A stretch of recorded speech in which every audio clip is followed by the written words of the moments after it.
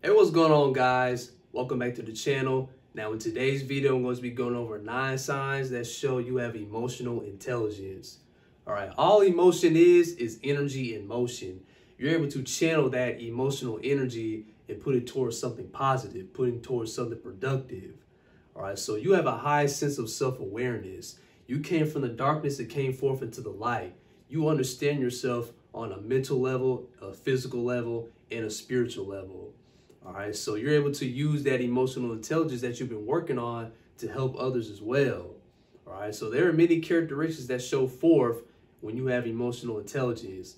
And I'm about to go over those characteristics in this video right now. All right, so let's not waste any time. Let's go ahead and get started. So the first sign that you have emotional intelligence is you have a high sense of self-awareness. So when you have a high sense of self-awareness, you understand yourself, on all the basic levels, the mental, the physical, the spiritual, all the above. You've done the shadow work. You've taken the time to look at yourself in the mirror. You've taken the time to analyze yourself, study yourself, get to know yourself, love yourself. All right. So when you notice that people who are always upset, who are always complaining, who are always, angry at the world and things of that nature, most of the time they never taken the time to understand themselves and to know themselves better and to love themselves overall.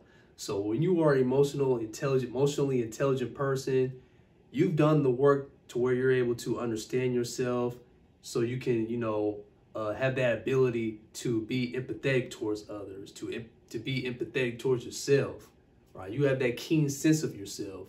And you always want to learn more and more about yourself as you go on through this journey called life. Now, the second sign that you have emotional intelligence, you're very observant of other people. So you may be the type of person who's in a specific public setting, whether that be school, work, the mall, the movies. You may be out with your friends and things like that. You may be an observant type of person. You like to, scan the whole room. You like to scan people and observe people and things like that. Not in a creepy type of way, but you're just an observant person. You like to, you look at a person's body language or a person's facial expressions and things like that. So you might see a person, across the table or across the room. You might say to yourself, that person looks like he's mad about something, or she looks like she's upset about something. She looks sad. She looks depressed and things like that. And you may want to go out your way to help that person or to see, what's going on with that person. All right. So when you have emotional intelligence, you're very observant. When you come into any type of public place, or you may be with your family or with your friends, your co-workers and things like that, you are able to observe a person's body language or observe a person's, facial expressions and, things like that. You're able to detect and sense what that person is going through, or what type of emotions or emotion this person is going through, and what this person is doing and thinking and things like that. So when you have emotional intelligence, you're very observant. You like to observe other people, and you're very good at that. You are a very good observant person. You like to observe people's body language, facial expressions and feelings and things of that nature. So the third sign that you have emotional intelligence, you think before you speak. Now, when you have emotional intelligence, you actually take the time to think before you speak. You might have certain people in your circle or in your group, whether it be your friends, your coworkers, or anybody like that, and they just speak without even thinking. They say what they want to say. They have no filter. They have no regard on how what they're going to say will affect their relationship with the person that they're talking to, or how it's going to make them look. They have no regards for that. They don't care. They just say what they want to say. They want to run their mouth and just say what they feel. But with you, with emotional intelligence, you actually take a step back and to analyze and to think about what you're going to say. You might say to yourself, is it what I'm about to say going to affect my relationship with this certain person that I'm talking to? Is this going to, paint a picture on me? Is this going to shed any type of light? How is this going to make me look? How is this going to make me feel? How is this going to affect my relationship with this person that I'm speaking to? So when you have emotional intelligence, you actually take the time to think what you're about to say. So the fourth sign you have emotional intelligence, you're not easily offended. So when you have emotional intelligence, you don't get easily offended. You have, certain people around you, they might get riled up, they might get mad, they might get upset by the things that people say about them. But with high emotional intelligence, you don't let outside external influences, people, environments, circumstances, situations, you don't let anything outside yourself offend you or make you mad and things of that nature.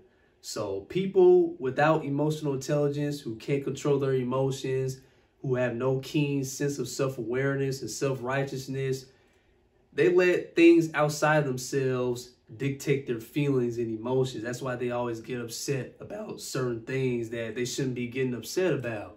You know what I'm saying? So when you have emotional intelligence, you don't let people that are talking about you or, making fun of you or, trying to do things to get you upset or any type of situation you're going through, things like that. You don't let you don't let things outside of yourself dictate who you are.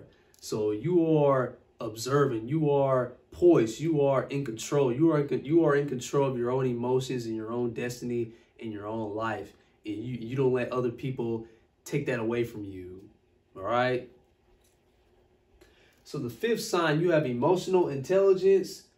You're the peacemaker in the room. So let's say, for instance, you are with your friends or you're with your coworkers or you're with your family and things like that. There may be times where everything is in chaos. Everything is in turmoil. Certain people are arguing. Some people are fighting. Some people are complaining. It's just a whole bunch of toxic negativity in the room.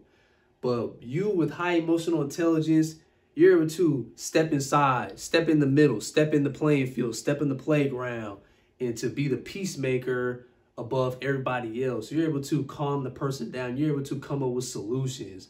Most people are complainers and not solution-based people. They don't come up with any type of, problem-solving solutions and things of that nature. So when you have emotional intelligence, you're able to step inside the emotional crowd. You're able to step inside the negativity and the difficult people who are always complaining and, not coming up with, any type of solution to solve the problem and things like that. So you're able to step aside and to come up with different solutions and to, be the peacemaker and to, elevate people's consciousness, elevate people's emotions and turn it into a positive thing. You're able to turn a negative into a positive. All right. So when you have emotional intelligence, you are the peacemaker in the room. You're always providing peace. You're always coming up with different positivity, things like that. All right. So the sixth sign, you have emotional intelligence. You're very mindful of your own thoughts. So when you have emotional intelligence, you are very mindful of your own thoughts. You're very mindful of the type of thoughts that you have in your mind. All right. A person who doesn't have any type of emotional intelligence, who can't control their emotions, they're not very mindful of their own thoughts. They're not very mindful of what they're putting in their minds, what they have in their minds. All right. They tend to let negative thoughts control them, dictate who they are, and they get so riled up and they feed more into the negative thoughts than they do with their positive thoughts. So when you are an emotional, intelligent person, you are very mindful. You catch yourself. When you catch yourself slipping into negativity, negative thoughts, you actually catch yourself. You ask yourself, why are these negative thoughts coming up? I shouldn't be having these negative thoughts. I shouldn't be having these thoughts linger in my mind and letting them, dictate my thoughts and feelings and actions, things like that. So when you are an emotional, intelligent person, you are very mindful of what you put in your mind, and you are very mindful of the negative thoughts that creep in your mind. You always want to stay positive. You always want to stay a positive person. You always want to be a positive person. And you want to stay within that positive line. You want to stay in that positive aspect of your life. So when you are an emotional, intelligent person, you catch yourself when you're catching yourself slipping, you always bring yourself back up, and you're always staying on course. So the seventh sign that you have emotional intelligence, you value your authentic self. Now, when you have emotional intelligence, you have that self-love about yourself. You value yourself as a whole. You value your authentic self. All right. So most people, they might not have that self-love about themselves. They might not love themselves. They might not cherish themselves and express themselves in a positive way. So they tend to, talk about themselves, have a negative perspective on themselves, have shed a negative light on themselves.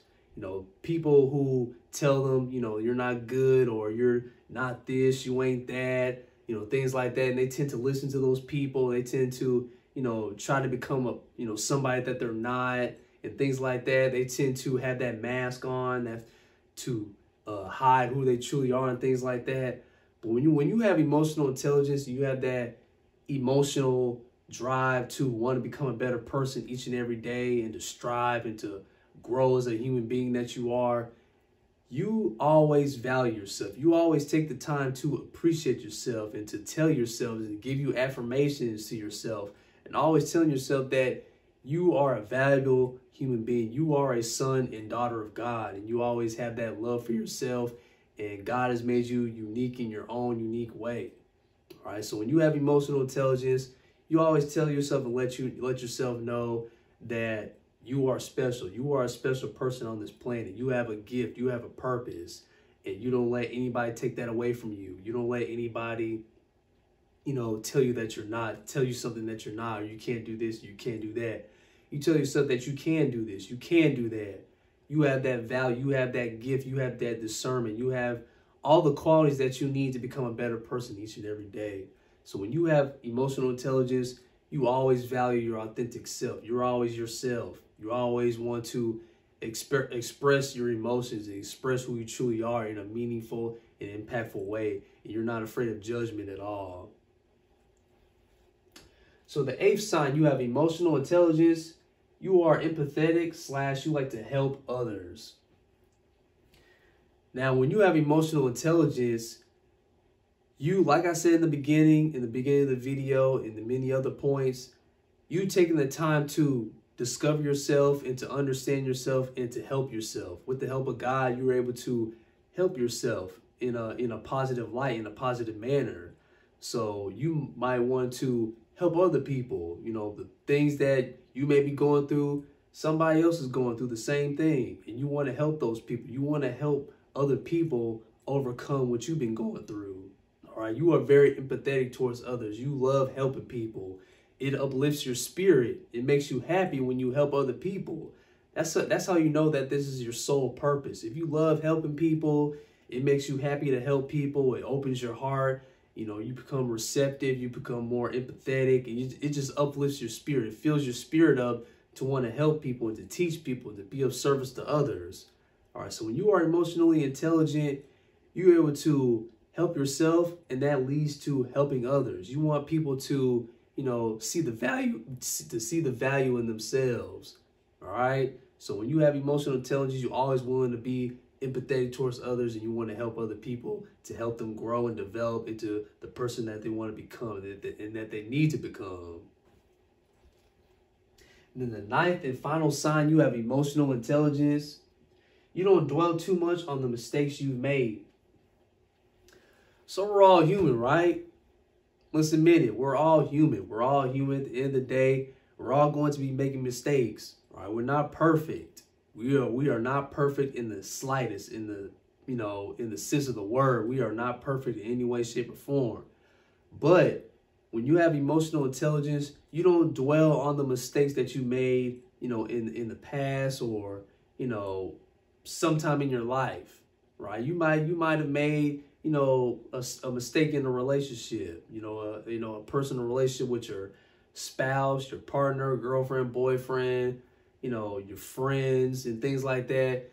You might have made a mistake here and there. We all make mistakes, but it's important for us to not dwell on those mistakes, to not attach ourselves to our mistakes. We are spiritual beings having a human experience. All right. So you don't define yourself by your mistakes. You don't define yourself by the negative thoughts you're having, because you are not of your mind and you are not of your body. All right. You are inside this human vessel to experience life, to experience mistakes, to experience heartaches and trials and tribulations, everything that you're going through in life. But you have to understand that you can't define those things and define those difficult times and difficult situations. You can't let those things define you. All right. So we're here to learn. We're here to grow. We're here to make mistakes. We're not here to be perfect. If we're here to be perfect, then what's the point of life? What's the sense of, what's the sense of being here? All right. We need to, go through life and to experience different things and to make mistakes. And when we make mistakes, we're able to learn and grow from them. But it's important to not make those same mistakes over and over and over again. We need to be able to learn from these mistakes. That's the only way for us to grow in this life, is to make mistakes and to learn from these mistakes, and so on and so forth. So when you have emotional intelligence, you don't dwell on those mistakes. You're able to learn from those mistakes. You're able to grow from those mistakes. All right. So let's recap today's video. These are 9 signs you have emotional intelligence. 1, you have a high sense of self-awareness. 2, you're very observant of other people. 3, you think before you speak. 4, you're not easily offended. 5, you're the peacemaker in the room. 6, you're very mindful of your own thoughts. 7, you value your authentic self. 8, you are empathetic / you like to help others. And number 9, you don't dwell too much on the mistakes you've made.